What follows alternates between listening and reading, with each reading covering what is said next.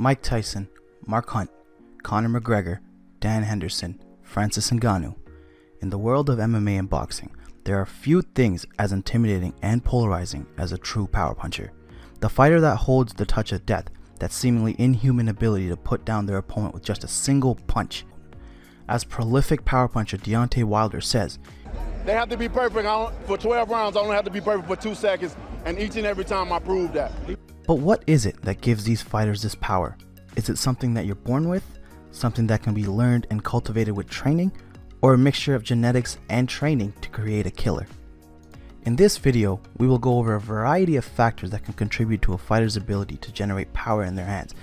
The biggest question that has surrounded the topic of power punching is whether or not the power is genetic and something a fighter is born with.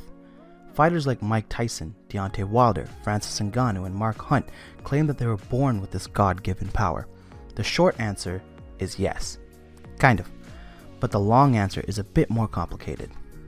If a fighter's power is genetic, what specifically are the factors that provide power? Well, there are quite a few factors that are believed to enhance a person's power, some with more scientific evidence than others. One of the most widely recognized identifiers of power is wrist and hand size and circumference. The reason these are common measurements for power is that there is a direct correlation between wrist and hand size and the size of a person's bones and frame. Larger bone size and skeletal frame means more power for a few reasons. Hands and wrists also don't tend to hold large amounts of fat like other parts of the body, so are viable measurements for almost any body fat level. Larger hands and bones means more mass in your arms as a whole. Since power is a function of mass and velocity, increasing the mass of the arm will add significant power without negatively affecting speed. A great example of this is boxer Manny Pacquiao, who has 39 career knockouts at the time of this video.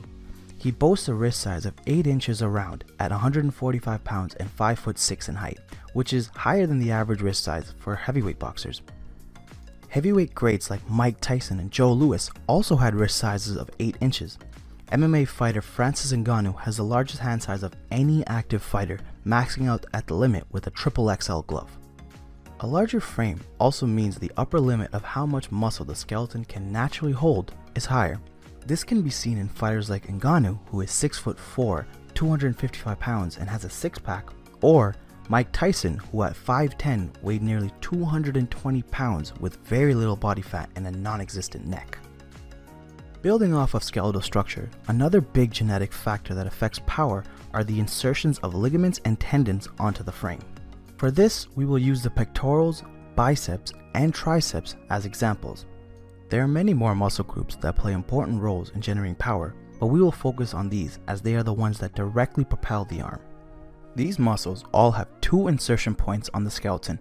Using the pectoral as an example, we can see that the muscle originates on the sternum and inserts on the upper part of the humerus. This muscle acts by pulling the arm forward through flexion of the humerus when it contracts, similar to throwing a punch or bench pressing. Where the aspect of power comes into the equation is when we examine where the pectoral inserts on the humerus. If we had 2 people with pectorals with the exact same size, strength, and muscle fibers, but one had the muscle insertion lower on the humerus than the other, the person with the lower insertion would be able to generate more power. The easiest way to understand why that is to think of the arm as a lever, specifically a third-class lever, force that can be generated. In the case of a punch, more leverage or more force means a faster, meaner punch being thrown. The same logic applies for both biceps and the triceps, which are also the key muscle groups in propelling the arm for a punch. Unfortunately, this is a difficult metric to quantify and analyze on a fighter. Other metrics such as muscle tendon elasticity and dominant muscle fiber types will also play a role in this. Tendons, which have a higher elastic modulus, can store a larger amount of energy within them given the same level of deformation or flexing. This study shows a strong correlation between muscle tendon parameters like the ones mentioned and peak power generated.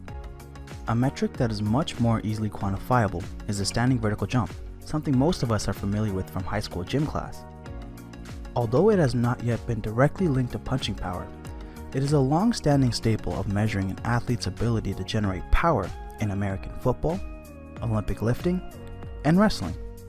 legendary strength coach and author Mark Rippetoe writes extensively about the standing vertical jump in his book Practical Programming for Strength Training. The reason the vertical jump is a strong metric for power is that it can measure how much of an athlete's strength they can convert into power. It also cannot be trained. An already fit athlete who trains on their vertical jump for years and years may only increase their jump by about 2 inches, aside from losing large amounts of weight, as it's something that's determined by genetics. This study from the Journal of Strength and Conditioning Research found a strong correlation between vertical jump scores and peak power generated by weightlifting athletes. Here's a chart of standing vertical jump scores. How much power can you generate? One of the last factors I want to cover is musculature. Although many assume that big guns and pecs means you must be a hard hitter, that is not necessarily true. When assessing an athlete's power capabilities, it's better to assess the legs, glutes, and the back. Like Conor McGregor's coach John Kavanagh says, "First thing I check on a fighter is their ass." After all, a good punch comes from the legs and hips. If you don't believe me, look at the legs of Mike Tyson. After watching this video, you might be feeling disappointed. You measured your wrist, checked your high jump score, checked your ass in the mirror, and realized that you just may not have the genetic jackpot to knock out a horse. But don't let that discourage you from trying to learn to hit hard. More important than any of the factors mentioned earlier, years of dedicated training, honing your skills, hand speed, precision, and timing can allow an athlete with the most average genetics to develop reliable knockout power. Thanks for watching our video. If you liked our content, make sure to like, comment, and power punch that subscribe button.